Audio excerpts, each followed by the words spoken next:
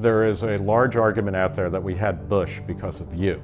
Did you cost Al Gore the election? No, and Al Gore agrees. It's been 16 years, and by now, Ralph Nader is sick of answering that question. Sick of being called a spoiler. And I don't blame him. In this video, I will argue why I think Ralph Nader did not spoil the American presidential election of 2000. If you want to hear an argument that he did spoil it, please watch my friend Will's video on his channel, Political Junkie. While you're over there, be sure to subscribe. Okay, I commonly hear the myth that Ralph Nader, the legendary consumer protection activist, spoiled the election of 2000 by stealing votes that would have gone to Al Gore, the Democratic nominee. Well, that's crap. Ralph Nader did not spoil the election, and here is why. At the heart of the argument is what happened in Florida. There, just a few hundred votes separated the winner, George Walker Bush, from the runner-up, Arnold Gore. It was so close it took 5 weeks to sort out, and many demanded a recount. In Florida, as in nearly all other states, it's winner takes all. And so Bush got all the electoral votes there despite a very narrow victory, therefore winning the entire election. Instead of voters blaming, I don't know, Al Gore for losing in Florida, they blamed Nader. It's easy to see why they did. Nader got around 95,000 votes in Florida. However, once you dig deeper and begin to critically think, it's not so simple. As it turns out, only around 24,000 registered Democrats voted for Nader in Florida, compared with the 308,000 registered Democrats, or 13% of all Democrats in Florida, who voted for George W. Bush. It seems to me that the 308,000 Democrats who voted Republican in 2000 hurt the Democratic Party much more than the 24,000 Democrats that voted for Nader. Oh, so as it turns out, Bush spoiled the election for himself there. But people speculate. What if Nader wasn't in the race? In 2006, UCLA published a study which analyzed 46 million decisions that people who cast ballots in Florida made in the election, and found that just about 60% of Nader voters would have supported Gore if Nader wasn't in the race. They also found that Nader voters often voted for Republican candidates in other elections on the same ballots, and that Pat Buchanan voters often voted for Democratic candidates in other elections on the same ballots. In other words, they found solid evidence that there were people who leaned to the right who voted for Gore, and people who leaned to the left who voted for Bush. In addition, 76% of Nader voters in 2000 were not Democrats. In fact, they were mostly independents. Previous studies, which looked at Ross Perot's runs in 1992 and 1996, also found that Perot took votes away from both major party political candidates, not just one side or the other. Yeah, he got called a spoiler too. Writers like Bill Scher look at the same studies, including the 2006 UCLA one, and say, see, if it was only Bush and Gore in the race, more people who would have voted for Nader would vote for Gore instead. The major flaw with this argument is that it didn't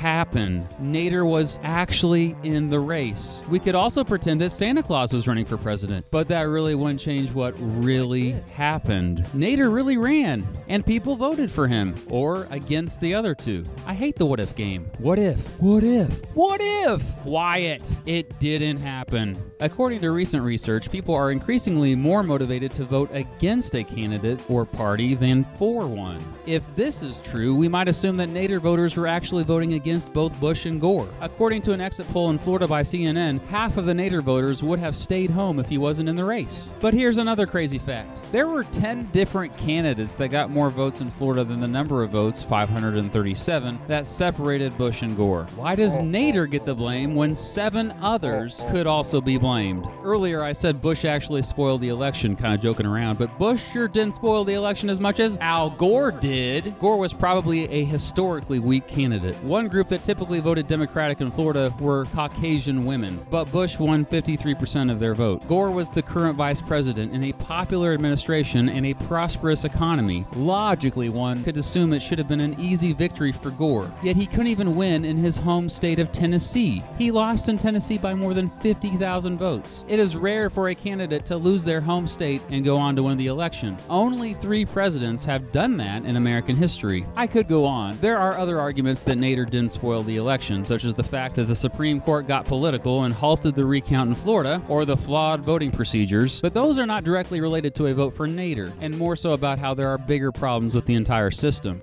The argument that Nader spoiled the election relies heavily on the concept of opportunity cost. It assumes that all votes that were cast for Nader would have automatically went to Gore if Nader wasn't an option. But as I pointed out earlier, this assumption is false because most of the people who voted for Nader in 2000 either would have voted for Bush or not voted at all. But should we assume to begin with? Of course not. There are too many variables. According to USC political science professor Matthew Jones, because the tiny vote difference for Bush and Gore in Florida falls within the margin of error, it is simply not possible to know for sure why Gore lost there. However, it's easy to understand why those who support the current Republican and Democratic duopoly would want to keep speculating and keep fueling the myth. After all, if we can blame Nader, then we can blame future third-party candidates for acting as spoilers to make sure they never have a chance and to convince people that they are just wasting their vote if they vote for them. But you should vote for the candidate you like, not just vote against a candidate. Whoa, what a concept. Voting for someone I like?